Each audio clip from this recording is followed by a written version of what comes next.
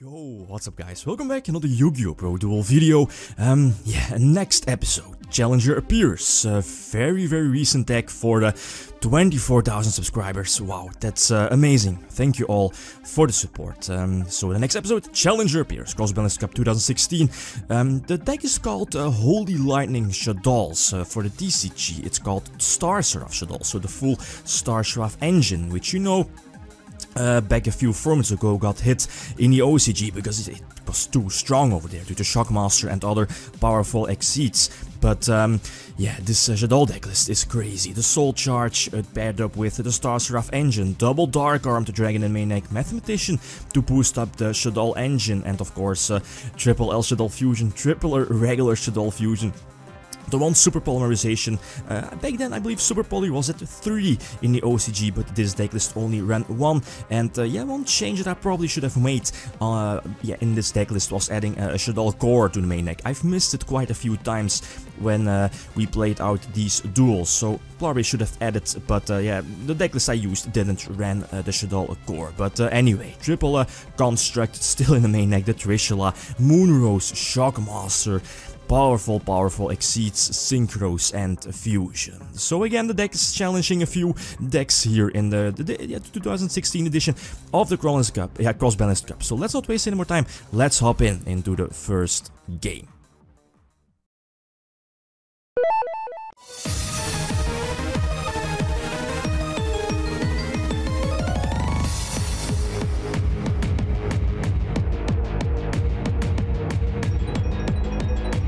Alright, first opponent, so Clownblade, OCG Clownblade with Field Spell. This should be the winners, or at least the top deck list from one of the more recent national championship back in OCG, was it Malaysia? I'm not really sure. Anyway, he gets an amazing start. He has a Field Spell and he's able to go for the first turn Shockmaster, calling spells. Definitely a good move, although the other option he could have done was go for Diamond, Constellar Diamond with his Ptolemaios, right? But it doesn't really matter in the end due to super polymerization. Such a powerful threat. Immediately going for Construct. He decides not to use Tricklown due to Torrential Tribute. Okay, fine, since Construct is destroyed, but I don't have anything to revive it with. No Shaddol Fusion, no El-Shaddoll Fusion. And that bottomless Shaddol does save me here, preventing him from making that end phase, or at least from making that Ptolemaios into Diamond next turn. That could have been a problem, but thanks to Skomata I can set up my grave. Also thanks to Falco, special summon it in the end phase, and eventually I can use Dark Armed, go for Shaddol Fusion. Special summon the second construct, very cool construct, still at 3, and kinda lucky here, drawing into Monster Reborn, so I can go for game 100% of the time, just in case if my opponent does have a Juggler in his hand. Go for Trishula, banish the Thousand Blades, banish his card in the hand, which I believe was a Thunder King indeed, and the deck for game.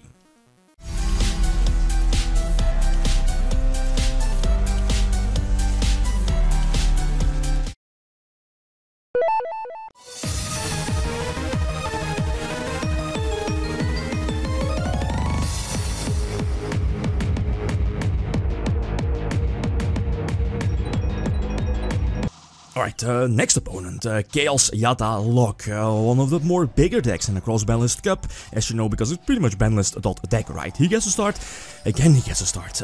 Okay, I go for Winda. Winda is decent against the deck, pretty much brutal. Monster Reborn, it does have quite a few special summons, and at the same time, something like Rakeki or Dark Hole isn't that useful against Winda, and set the bottoms as well, but he has an amazing start. Graceful Charity to discard the Sinus Serpent, eventually Painful Choice to get back the Jinzo, Noble Summon Yatakarasu, and on top of that he gets the effect off, and at this point Delinquent Duo as well.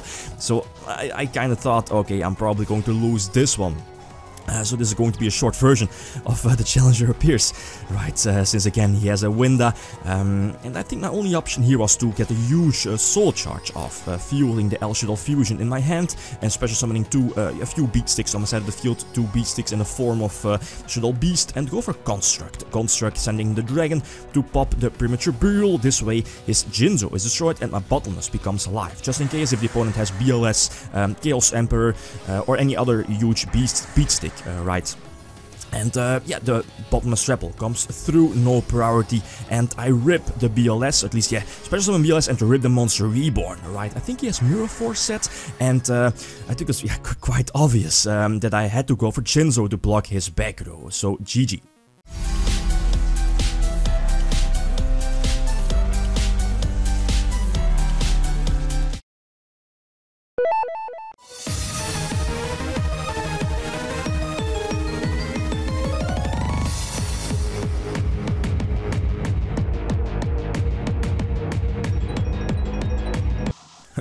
That was close. I think I pulled that one right out of my ass. Anyway, yeah, game number 3.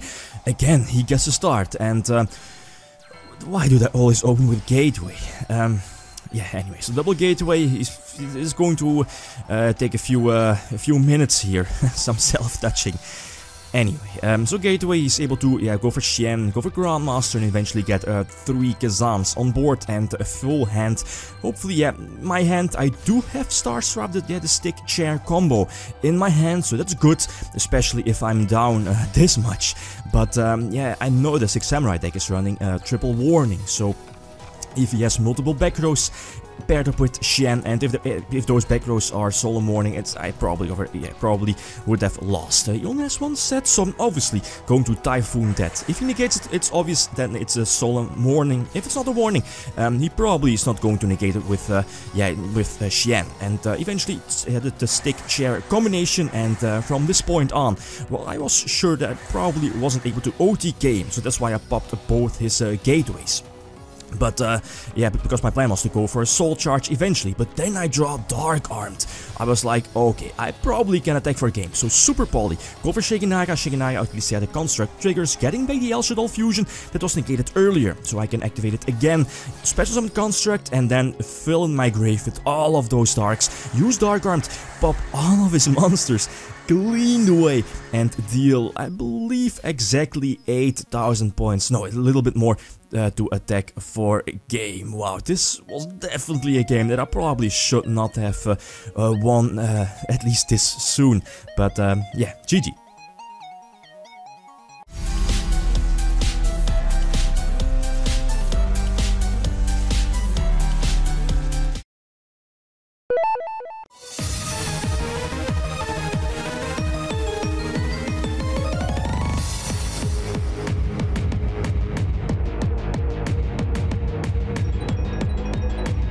Right, next big deck, Infernities. This should in theory be a good matchup due to Winda, especially because he's playing the Synchro version, and you know Winda is pretty much MVP against that kind of version. Not too good against the Exceed version, but anyway, again, I lose a rock, paper, scissors game, so the opponent gets a start, and of course, it's always, they open well with Infernities, the launcher. Eventually, he gets off the first Trishula, he makes some good moves, eventually he goes for the second Trishula, and is able to end with Stardust as well.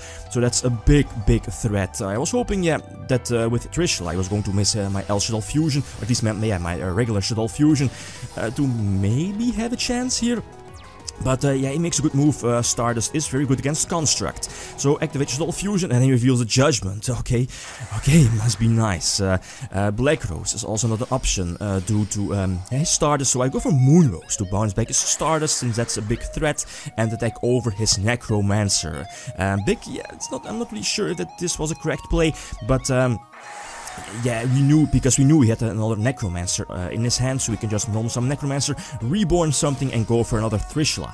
But I think I had to go for Falcor here to block his attacks, make sure that I survive until next turn, maybe rip something. I think my only out here is, again, Shaddolls Fusion, right? And there's a third Trishula, must be nice, and I'm speechless. ripping the regular Shaddolls fusion, and I think I draw a card, draw with Beast, draw the Dark Armed, again a second Dark Armed, and also very, very crucial here. Hopefully it's not top decking another Archfiend or whatever. Yeah, maybe that level 1, the Lone Fire for the Infernities, I forgot its name. But yeah, eventually that, was it Dragon or Skomata, or is that third Dark needed for Dark Armed, and again I steal this one. GG.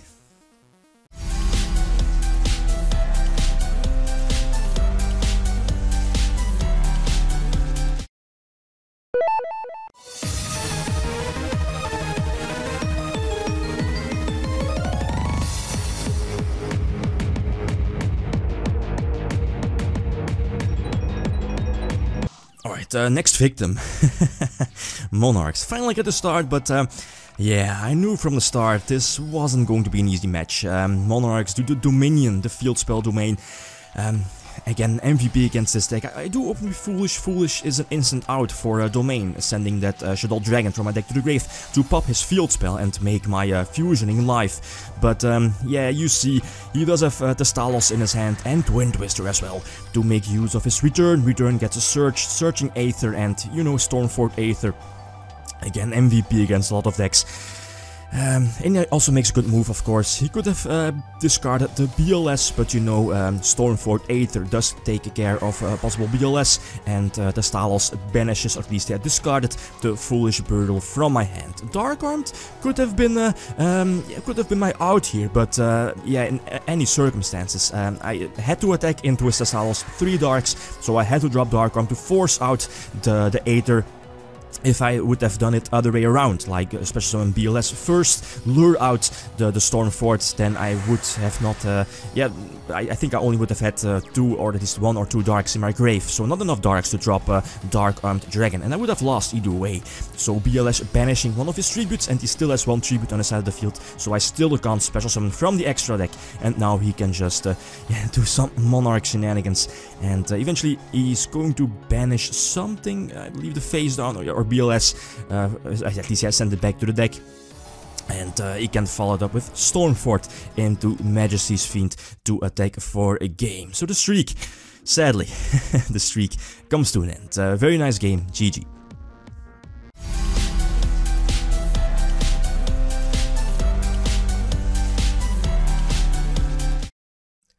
Alright, that's it. Yeah, guys, thanks for watching. So again, feel free to leave a like. These videos do take up a lot of time to make, but again, all support is definitely appreciated. Yeah, that's it. Thanks for watching, and feel free to leave a comment or a like if you enjoyed the video. Lithium signing out. Peace.